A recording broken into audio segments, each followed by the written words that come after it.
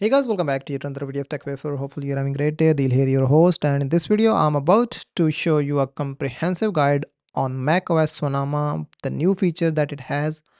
So these are the features that are worth checking out on the new operating system.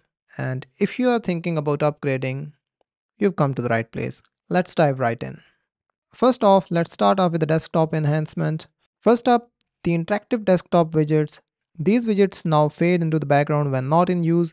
To make these permanent, go to the system setting, then go to the desktop and dock, and under the widgets section, set the widget style to monochrome, and it is my personal favorite. It looks clean, dope, and minimalist at the same time. macOS Sonoma keeps the system setting interface from Ventura, but it also adds the backward and forward buttons. Now you can easily navigate through different menu screens you have visited without endless scrolling through the sidebar.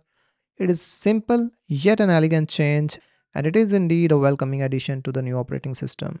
No more typing in all caps by accident. In macOS Sonoma, if caps lock is on, a handy indicator appears near the cursor. Plus, the text cursor is more visible and changes color relative to an active app. By default, this new operating system hides all the windows when you click on your wallpaper, but you can limit this behavior to only happen in Stage Manager.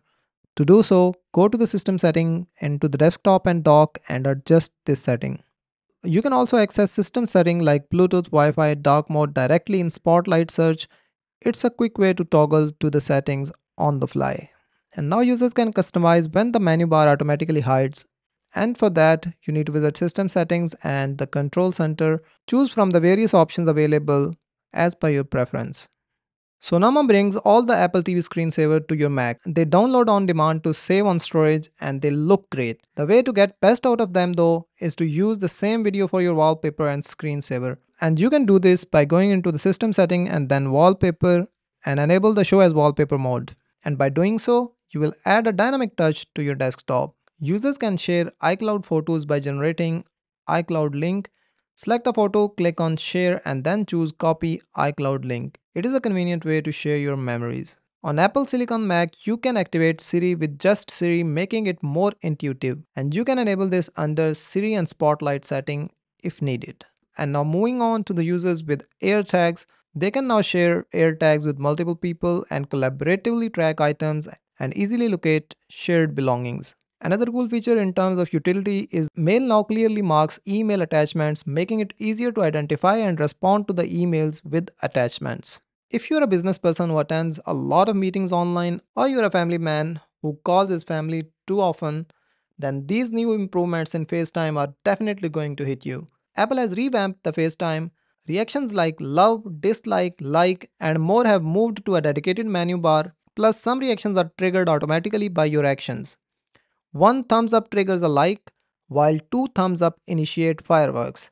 It definitely adds fun and expressiveness to your calls, and it is my personal favorite.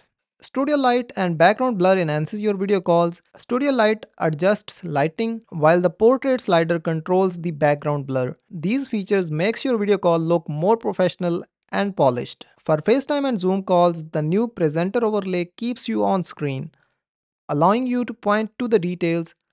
You can place yourself inside a movable bubble or bring on-screen content into your environment. Screen sharing gets a boost with a high performance mode. It offers native solution, lower latency and improved image quality. It also offers HDR and multi-monitor support. It's a feature worth trying for remote collaboration. And now let's talk about keyboard and text improvements. macOS Sonoma now supports simultaneous use of keyboard input and dictation without disruption. Simply assign a dictation shortcut in the system settings under keyboard. It's a game changer for those moments when you want to take a break from typing but still create content. The text prediction has improved significantly with the transformer language model. It learns your preferences and suggests text ahead of your cursor. If you find it distracting, you can toggle it off under system setting and keyboard options. Apple has really worked on Notes this time around, and you can now seamlessly transfer notes from Notes app to Pages for further editing and saving in various formats like PDF and Word. It is a fantastic addition for anyone who uses both apps regularly. And managing PDFs in Notes is now more user-friendly. PDFs are presented full width, allowing you to view individual pages and quickly navigate using thumbnails.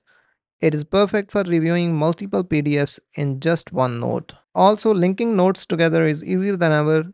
Right click on a space, word, or a phrase and then select Add Link. You can also use Command plus K shortcut to link another note, creating an efficient way to navigate your thoughts. If you prefer a quicker method, typing two greater than symbols into a note creates a list of your most recently modified notes, allowing you to add links easily. It is a great way to organize your ideas and connections. You can also find improvements in the reminder section in the macOS Sonoma, and the reminder app simplifies the grocery shopping with categorized list. Create a grocery list and it will automatically organize your item by category for easy shopping. Now you can enjoy a new column view in the reminder app. It is a scrollable view that makes visualizing your tasks a breeze. Apple has also improved messages and communication section in new macOS. In macOS Sonoma, verification code messages can also be deleted automatically after use. Enable this feature in Safari's setting under password and under the verification codes. It is a neat way to keep your messages clutter free. Now that we are already talking about Safari, let's dive into the Safari browser updates that Apple has provided in the new operating system. Safari introduces profiles to keep your browsing separate for different tasks. Go to Safari and under setting you can create custom profile, each with its own symbol, color and favorite folder. It is perfect for work, school, and personal tasks, streamlining your online life as per your usage. Also, you can now create standalone web apps in Safari and add them to your dock. Just visit a website, then go to File and select Add to Dock. Give it a name and change its color. Once you do that, the app will appear in dock, and whenever you click on it, it will open in a separate window. That will definitely help you simplify the navigation. Safari can now remove tracking parameters from URL to prevent cross-website tracking. Enable this feature in Safari under Setting and into the Advanced option. It is indeed a valuable privacy enhancement. Safari now displays Fav icon in the Favorites bar, making it easier to identify websites. You can toggle them off by right-clicking on the bar and unchecking Show Icons. But I would rather not do that. Let macOS automatically close Safari tabs based on your viewing habits. Customize this feature under Safari settings into the tabs section. It helps keep your browser organized and clean. Another critical update that we need to talk about is Safari's password menu now includes share password with family. You can share passwords and passkeys with trusted contacts, making password management a breeze. You can now enhance privacy with private browser authentication in Safari. Your Mac password or Touch ID is required to access private browsing tab, which adds an extra layer of security. The next feature that I'm about to talk about is perfect for gamers. They can now disable pointer acceleration, and to do so they need to go to the system setting and then into the mouse and advanced section and to toggle it off or on depending on their choice. There's a mode known as active game mode and gamers can take note.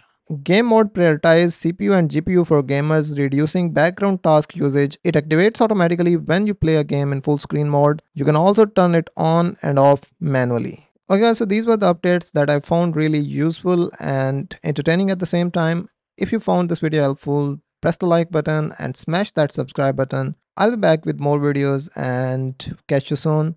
Till then, peace out.